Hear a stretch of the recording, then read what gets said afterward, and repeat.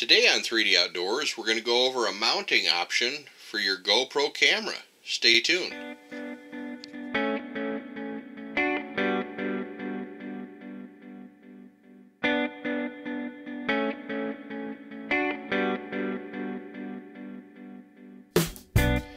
Alright, we're going to go over a mounting option for the GoPro camera.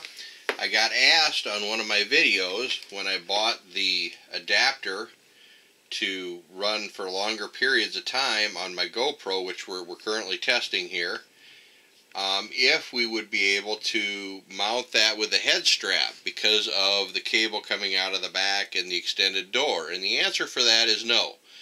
If you put that on the head strap, it tilts over like this because this is going to be hitting your head. So I got thinking, well, what options do I have to mount this camera? Because if it's going to run for an extended period of time, I'd like to be able to wear it.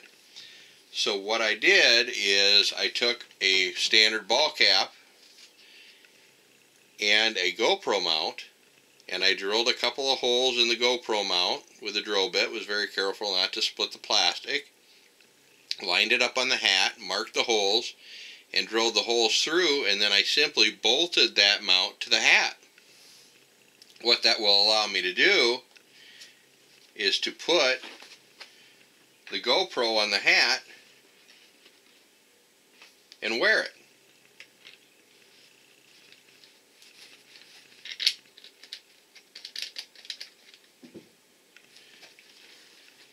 And you can run that with that cable in the back. So I could put this on and go fishing, and I would be able to wear that. Now I'll run the wire that goes to the battery through the back of the hat, and what I did the other day is I just put this in a side pocket or in my back pocket while I was walking around the range, and I was able to wear that way. So there's an option if you don't have the head strap adapter for the GoPro and you want to wear it on your head, or you have an option like this where it's not going to work with a head strap, you can mount the base right to a ball cap and wear it that way.